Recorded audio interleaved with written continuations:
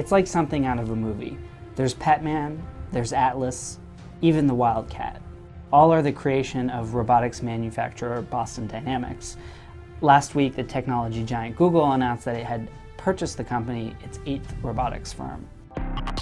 Google's effort to develop robots is led by Andy Rubin. Andy Rubin is the guy who helped create Android, the operating system for all of Google's smartphones. And that started off as a risky bet. Google, the search company, is going to make phones. No one thought it would work, and it's turned into a huge, huge business for them. Google hasn't indicated what it's planning to do with its budding robotics division, but a study estimates that global sales of robots are expected to grow over 10% annually to $20 billion by 2016.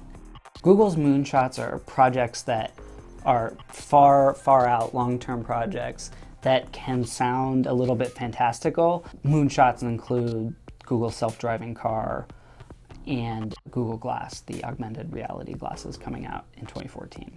It seems that robotics could be another one of these moonshots down the line.